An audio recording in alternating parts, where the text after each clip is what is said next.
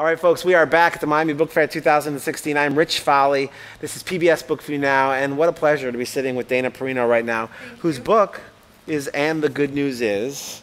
Boy, we could all use some good news that everybody can share in, yes. you know, that the entire country can share in. Welcome, first of all. Thank you. Yeah, so nice to have you. The Miami Book Fair, let's start there. This is a wonderful event. There's so many writers of different styles here. How's your experience been so far? I know that to be a very prestigious book fair, and I know that because I've sent a few authors here. In 2010, I did the publicity for George W. Bush's biography, Decision Points, or autobiography. Right. And so I brought him here, and we had an event, and I never imagined that I would have a chance to come back as an author. So when the invitation came through, I said yes. That was the first one I said yes to. Yeah, well, it's the first one that I think there ever was. It's one of the largest and oldest in the United States. It's an amazing event, and like I said, we're so glad you're here. And Miami is one of the world's best cities. It's so cosmopolitan. Obviously, the weather is great, but there's such a vibrancy here. Great place for entrepreneurs. So, yeah, a lot of promise here in Miami. You can hear the vibrancy. It's all around us. I can hear it. Yeah, there's a thumping bass line that maybe people watching can't hear, but we can certainly feel under our feet. Let's go talk about your book. You're a former White House press secretary. You appeared in the Fox 5.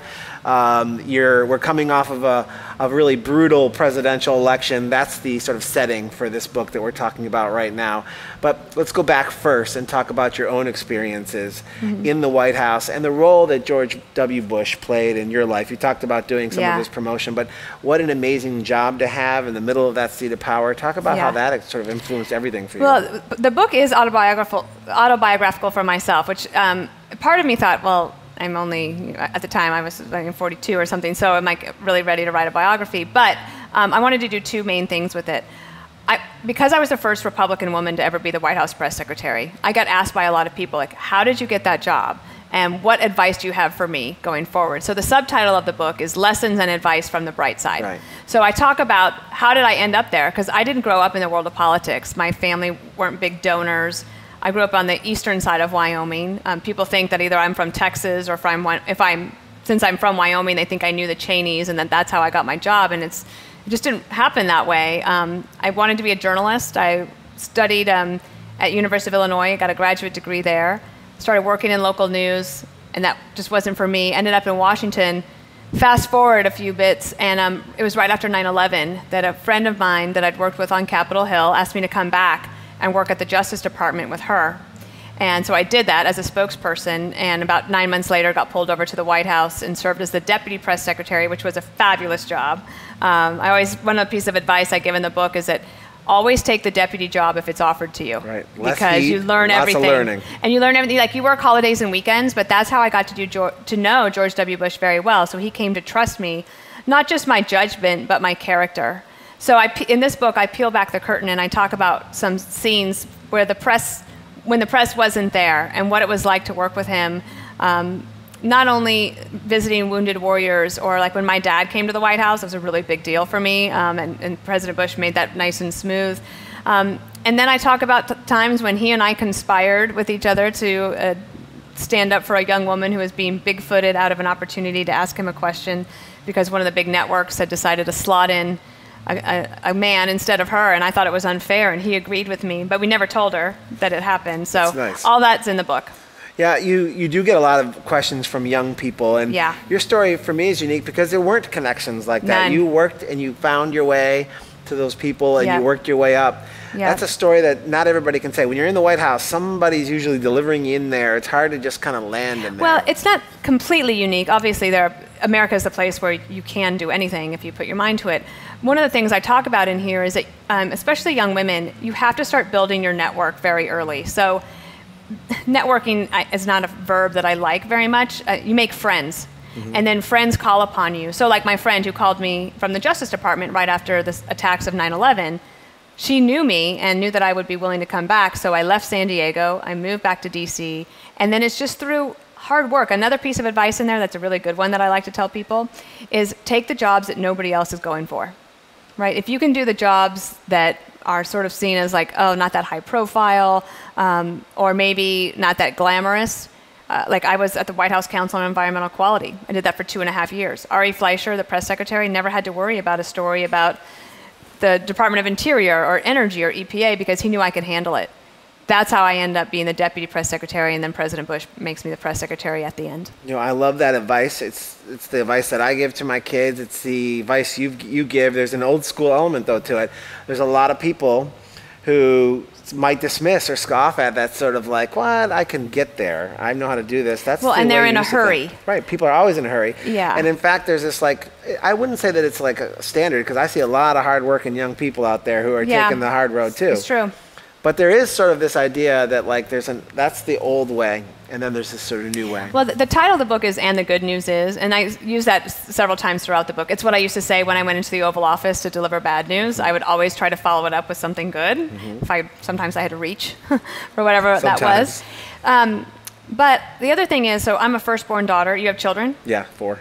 Okay, is the oldest one like really like nervous? Like no, supposed to plan everything? No. Well, then you've been a very good dad. He is a planner. He's a planner. He's not nervous, yeah. Okay, so usually firstborn children are planners. I'm a good example of that. And I would make out elaborate, like not spreadsheets, but outlines of like how my life was going to be and what was going to happen when. Fascinating. And I write in this book, like if I look at all the points of my life where my career had a leap, or I met my husband on an airplane, not planned. Right. And he's British. Some serendipity in your life. 18 years older than me. Yeah, that every time I made a plan, God had a different idea in mind. And what's most important is to be open to that if something comes up in your life, like an opportunity to move to Beijing and work in public relations, take it. Yeah. Because you never know where it might lead. Yeah.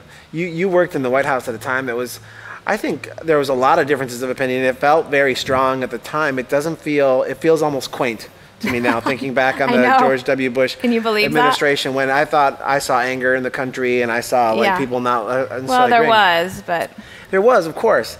I don't mean to diminish what was happening at the time, but it does seem like it's intensified now. As somebody who's been in there, has been in the middle of it, who's dealt with it, your perspective on the split that we're seeing right now and the level of frustration on both sides with the other side. Talk about that. Well, there's no doubt that America is a polarized nation, okay? But I don't know if it's any worse. One of the things President George W. Bush talked to me about was that, yes, of course, we're a divided country, but he was coming out of college right around the time of the height of the Vietnam War and those protests. And he said, America is not as divided as it was then.